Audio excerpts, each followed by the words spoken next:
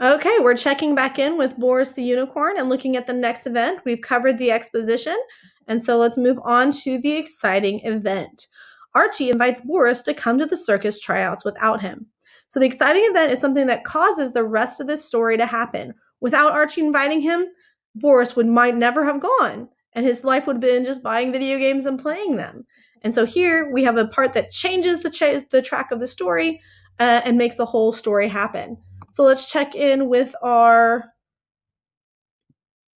story of Boris here. Boris is looking through the new video game release at his favorite store, Gamer Heaven. He sees his friend Archie the chinchilla at the counter. Hey Archie, have you played the new Super Mario Kart yet? Boris asks. No time for video games, my friend. Been practicing my one-man band act for the tryouts this Saturday. I just came here to sell my old games for a bus ticket, Archie says, jumping up and down with excitement. What do you mean? What tryouts? A bus ticket for what? Boris looks worried. I'm trying out for the circus, my man, Archie says, as if it were the most normal thing to do in the world. I need the bus ticket to get out of Springfield where they're held. Oh, and I get this. I have some extra cash from selling my old PS2 console, so I can buy you a ticket. It would be super cool if you came with me. I would, but aren't unicorns banned from the circus? Boris says. He looks down at the ground. I've heard that, Archie says. He does not look worried about it one bit. If you're good enough, they have to let you join. I'll be at your house tomorrow at 8 a.m. sharp, so be ready.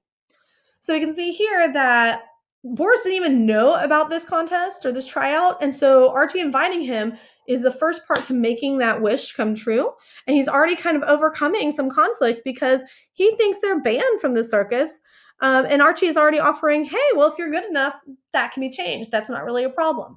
And so this exciting event kind of overcomes the initial conflict and pushes the story into happening.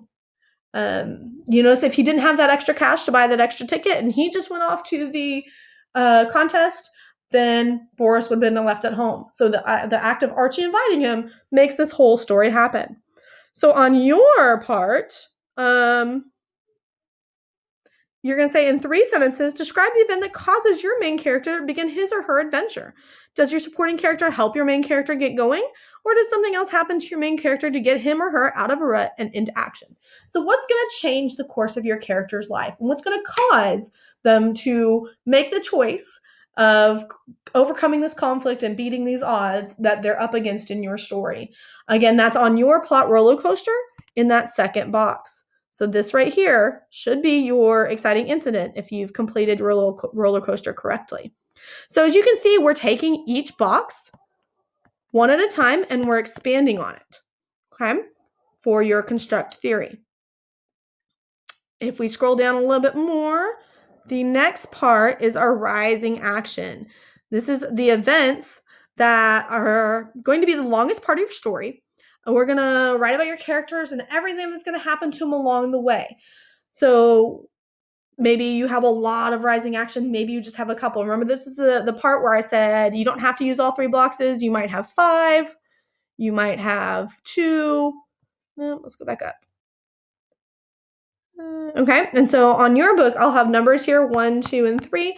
Again, however many events you need. If you need to attach an extra paper here, feel free to do that. Okay. Oh, that's the climax part. There is 1, 2, and 3. Oh, they're there. Okay, so on your packet, there are these numbers. Don't feel like you have to use all of them, but use enough to explain what is going on in your story. Okay, so that would be these 3 boxes here, or these 2 boxes, whatever you chose to use. These boxes here are part of your rising action. So for Boris's rising action, we see that he tries out and Ivan sends him to Archie to flip burgers. I guess he wasn't very successful there. Boris dances and Archie plays music at the burger stand. So even though they didn't make the circus, they continue to pursue their dream of this act. Boris and Archie get asked to perform one night only in the main tent. So someone sees them and they get a little closer to the circus. Okay, so that's the rising action. They still are pursuing and solving this problem. It doesn't get solved right away on this first one where they try out. So now we're here at the climax. Ivan pours oil all over the main stage under Boris's feet. Man, Ivan must have really something against them. This is when they get the beat on the main stage of the circus, so we think they're getting what they want. And we're like, oh yes, cheering for Boris. It's very exciting for him. but something still gets in the way and we're not sure they're going to make it. So let's check in on the climax of the story. Remember, this is our really exciting moment. Maybe the villain appears out of the blue. Something's won. The audience gasps, they're very worried. So the top of the roller coaster, the most scary, the most exciting, the best part, but it doesn't last long. It can be very short as one paragraph, just enough to make your readers hold their breath and say, oh, what's going to happen next? So here's what happens to Boris at his climax. It's finally the big night, and the main circus tent is packed with people. The air is filled with smelled popcorn and hot dogs and the sound of laughter. Great imagery from our author. So now the scene is set, and let's see what happens. Boris and Archie make their grand entrance on stage, and the crowd goes wild. As soon as they begin their act, Ivan approaches close behind them with a bucket of oil and dumps it all over the floor beneath Boris' hooves. Archie spots Ivan.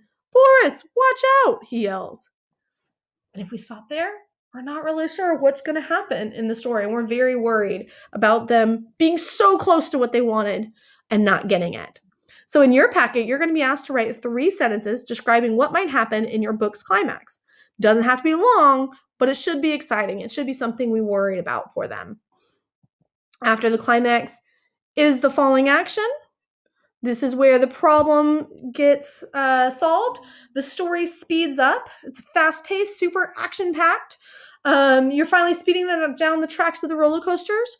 And does the villain get defeated? Do the main character's dreams finally come true? Do people that misunderstood each other finally make amends? They do. So let's check on Boris's falling action. Ivan is tackled by Archie. The circus performers tie Ivan to a chair and clean up the oil spill. Oh, good. They get to perform after all. And so that solves the problem that was created, and they're able to perform in front of the excited crowd, which is the resolution that he does get to be in the circus.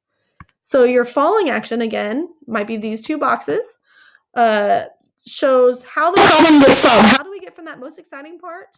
You might have just one event, a quick ending, and then how does the story end? So on your papers here, there it is. You have some spaces for the falling action. And again, it's write 3 sentences about how your characters defeat the villain or overcome the challenge. Make sure it's exciting and packed with action. You already answered a question about how your main character might defeat your villain on your Create Your Story worksheet. So this may help you pull this worksheet out and read it before writing your falling action. And then we come to the ending, getting off the roller coaster. This is how things work out in the very end. This is when your main character really knows that his or her dream has come true. The roller coaster ride is over, and they get to think about how much fun the ride has been. This could be a kind of reflecting on how happy they are part. It could be where the characters end up. So you're going to write 3 sentences about what will happen after your main character's dreams come true. Let's visit in on Boris. And we meet them actually acting in the circus. Archie starts playing a harmonica, guitar, flute, drum, and a slide whistle all at the same time. Very talented. And Boris starts to dance. The crowd goes wild. Boris sees his mom in the audience with a whole plate of hot mini pizzas. For a moment, he thinks about jumping off the stage and running over to her, but he thinks again and keeps dancing. His dream has finally come true. The mini pizzas could wait. So they pulled a call back from the beginning. Those mini pizzas must be really tempting. But he's kind of reflecting on the experience of getting what he wants and dancing. So that's how your ending should be, is your characters reflecting on the problem being solved, explaining how life is going to be in the end of their journey. Okay? So, cut that up. Okay.